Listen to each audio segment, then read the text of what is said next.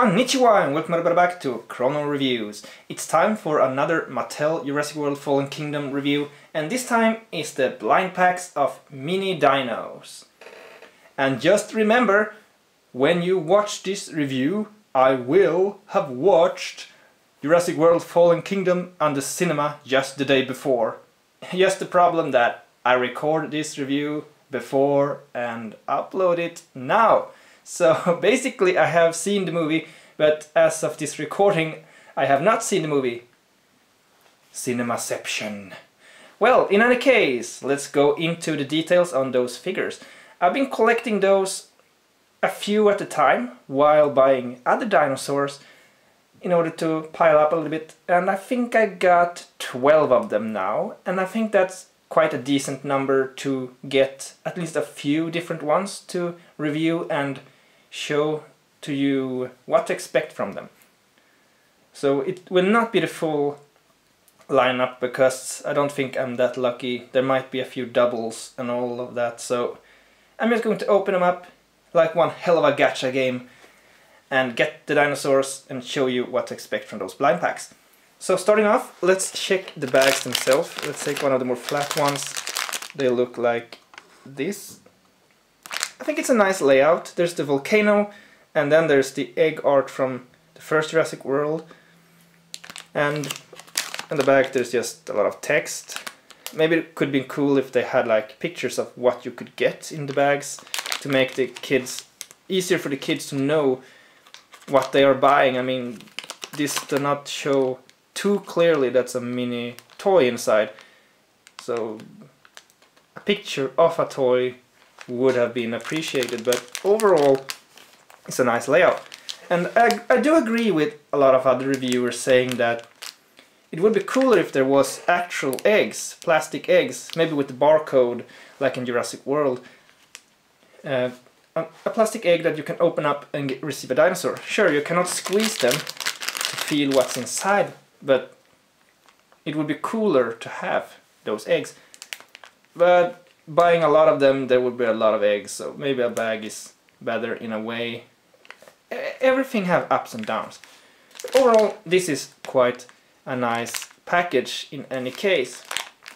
And you can sort of squeeze out. So okay, let's do a little game here. I'm going to guess what dinosaur this package is. And then I'm going to start opening them up. Alright, let's see here.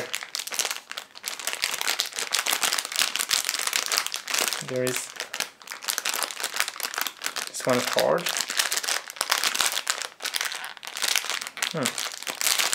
There's two different lumps in here. Not sure what that is. Here maybe it's a dinosaur. It's hard to tell.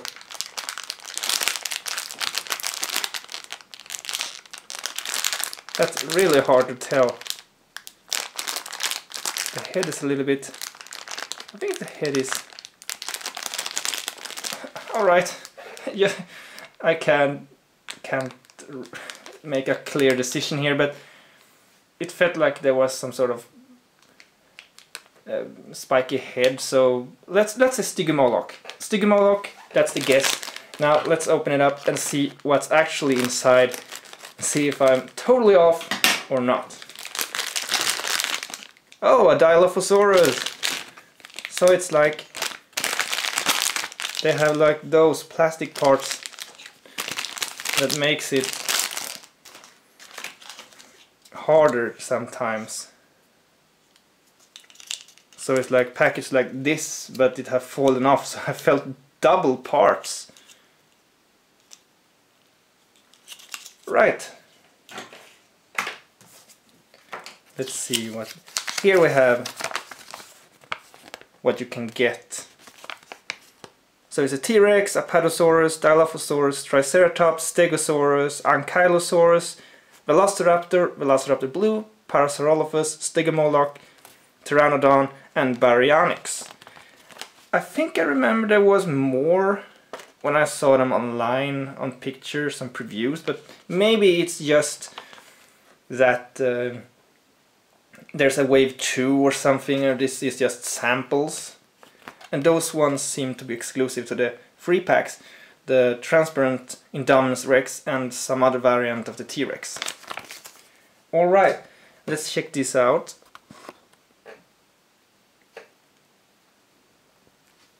I think it looks quite cool. It got a lot of details. So for such a small figure, I think it's really nice actually. But let's get more into detail once okay,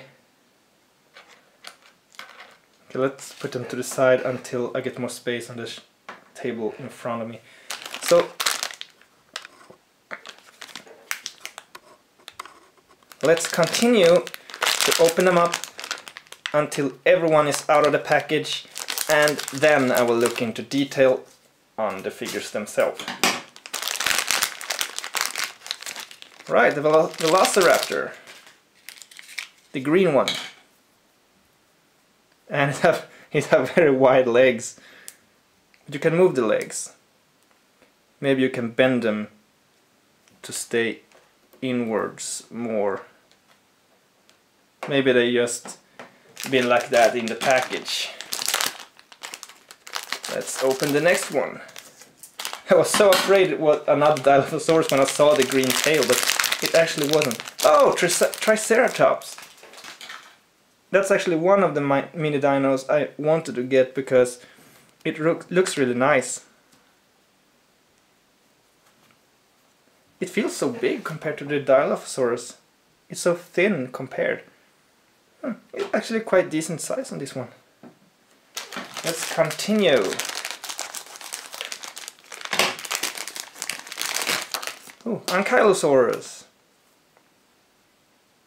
This one's pretty nice too. It has the same color scheme as the Ankylosaurus in the Roravors.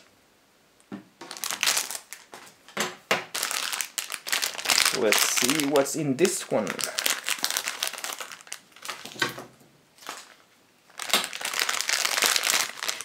Oh, Baryonyx.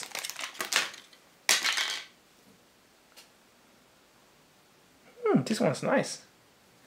Right. It's really hard to squeeze out some of them. It's hard to know what you get. Stegosaurus. Nice. So far, no doubles. And that's appreciated. Right, I feel some dino part there, so let's not accidentally cut the dinosaur. Oh, Apatosaurus. This one felt a lot smaller in the mass compared to the Triceratops. It would have been cool if like the sauropods were like super massive for being mini dinos. Let's see. I think I'm halfway through. 1, 2, 3, 4, 5. Okay, well, I'm a little bit more. Right, the first double. Here's another Apatosaurus. But I don't mind. Herbivores are actually nice to have multiples because you can build herds and stuff. Let's see what it is. This is one of the harder ones because there's some... Ooh! Parasaurolophus!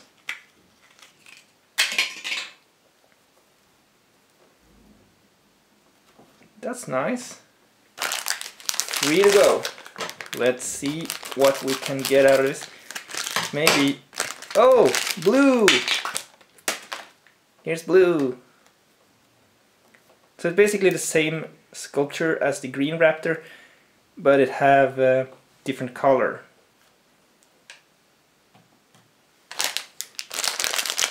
So 2 more to go. Maybe with luck we can get... Right, here it is! The Stygimoloch. Here we have Stiggy. The last one. Will we get a double or will we get another new one? Let's see here. Ah, it's another green Velociraptor. Well, at least blue get a pack. Now let's check the details on these little mini dinos. Let's starting off with the Dilophosaurus, since it was the first one I opened up. I must say, They are actually pretty nice for the size. The Dino was a bit of the smaller, thinner side compared to the others that actually were a little bit bigger. So they did consider slightly size of the creatures when sizing those as well. The sculpture are pretty accurate, I must say.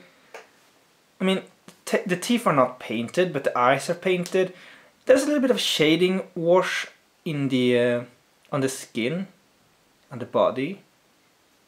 So it's actually, they're quite nice. And they even have brighter underbelly, something that even the attack packs sometimes do not have. And there's a little Jurassic World logo underneath the foot as well.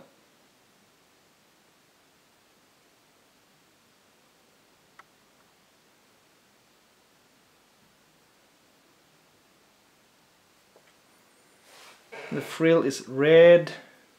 The back side of the frill is not painted, but that's fine. They're a little bit hard type standing, but I think with a little hot water and then cold water you can rearrange the legs. I think they're a bit deformed probably after being inside the package for so long. I'm not sure, but I think that's the case. So let's check out the raptor. So the raptors actually have articulated legs. The Dino had articulated neck. The raptor have articulated legs, but not the neck. So the eyes are painted on the raptor as well. The claws are not painted, but the underbelly is painted. It's a slightly darker on the back, and the eyes are painted. I think that if you readjust the legs slightly,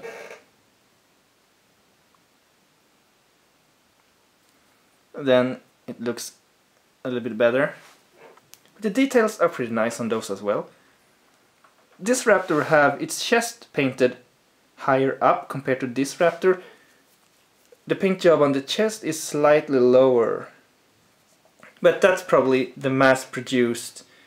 It varies because it's mass-produced. So let's check out blue while we're at the raptors. And this blue actually have painted underbelly, which not the attack pack don't even have. The eye are painted and there's the blue stripe. So I think blue looks pretty nice. Then let's check out the Apatosaurus. I think this one is actually pretty nice. It have a lot less color variation. It's slightly darker shaded gray on the back here and here, and a slightly dry brushed highlight sort of brighter gray. Otherwise it's pretty dull, but they are gray in the movie, so no complaints. And the neck is articulated on the Apatosaurus, and just like with the others, it's bendable. It makes it sturdy so kids can play with them a lot. And I think there's no more. This one has slightly darker here. So there is a little bit of mass-produced variation among them, and that's pretty nice because it gives them character. Then let's check out the Ankylosaurus. It's pretty much like the no, not attack pack. I mean the Roarwars version that will come out in Wave 2. And it have articulated tail. It's quite stiff, but I think you can soften it up to move. Yeah, there we go. Iconic. And brighter underbelly on this one too, actually. That's a pretty nice job. So it's quite green and grey, not much special, but I think it looks decent and cool. Now let's check out the Stegosaurus. The Stegosaurus is brown. I think they are more green in the movie, like the action attack version, but darker. But it still looks nice. It's brighter on the belly, it have green plating, and the tail is articulated. I like this Stego, it's nice.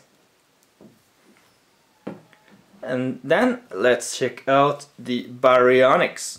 I think this is my favorite out of the theropods that I've got in this set, because it looks so clean, it's nicely posed, it stands really well.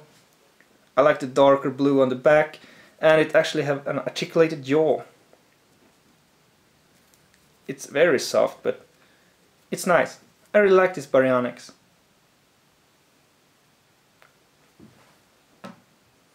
And then we have the Parasaurolophus. I think this color is based on The Lost World, and that's nice. It have an articulated head. So it seems like if the legs are articulated, the head is not.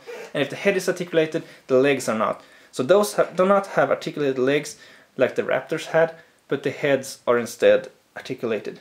So I think it's just as I said, mini action dino. It is a, they have articulation, so it's like mini action figures, but it's limited to 1 point of articulation per dinosaur, and I think they choose the most iconic part of each dinosaur. But this one's pretty nice. It's nice to see the Parasaurolophus back.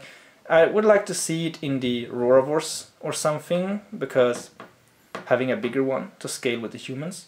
And now, lastly, my favorite, the Triceratops. This trike looks gorgeous. I mean, I love it. Detail is really accurate. It's a solid block of plastic, but it's slightly bendable. The horns are painted, and the eyes are painted, and it have a nice darker green shade on the back. It really looks clean. It looks really nice.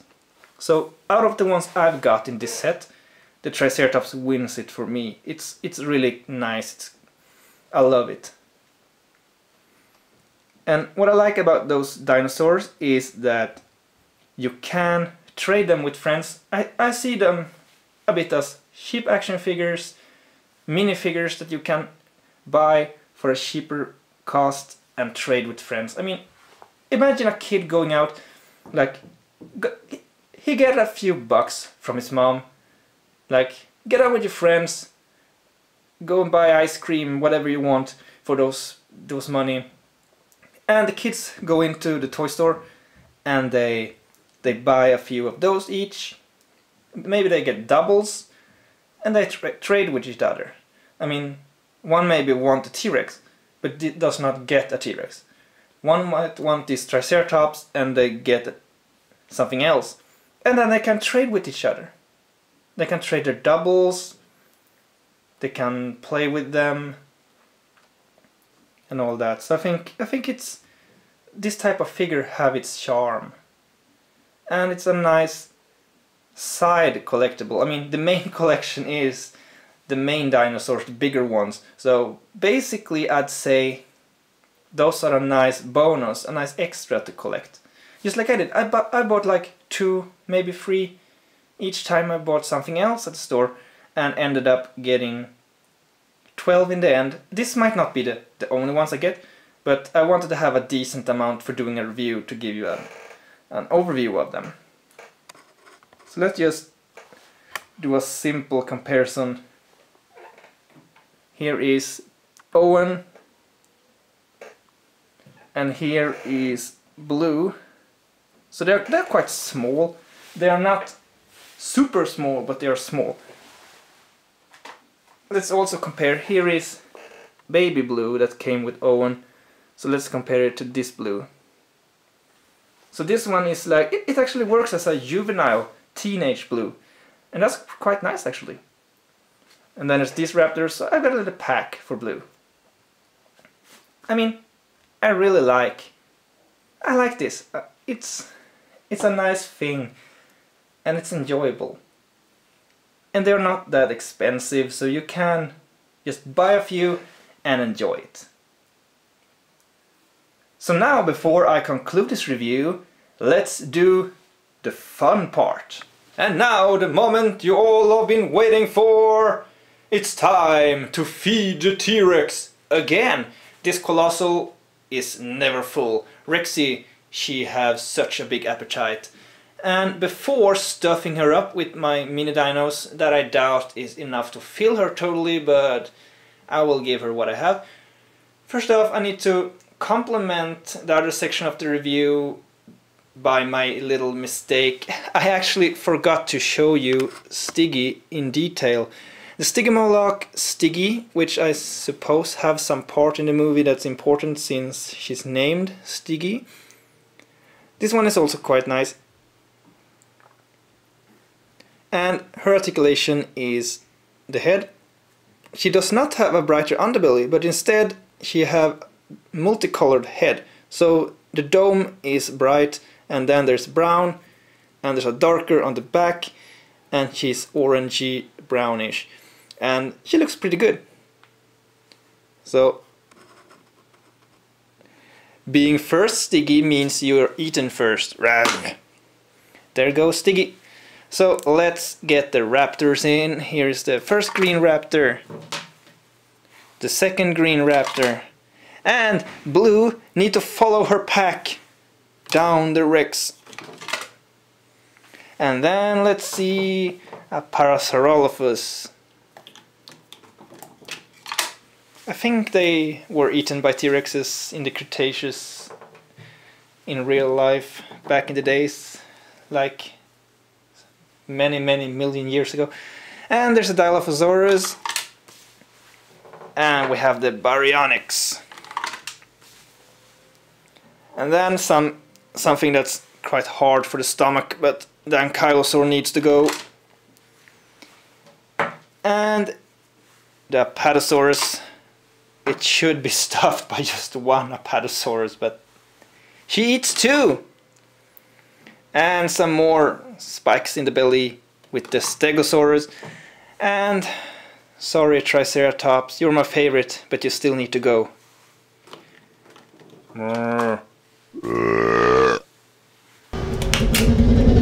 There we go. So what can I say about these mini dinos? They are actually pretty nice, and I must say overall the herbivores wins it. Usually carnivores are the more attractive ones to collect and play with because they are cooler and they eat stuff and they're horrifying, they are dangerous.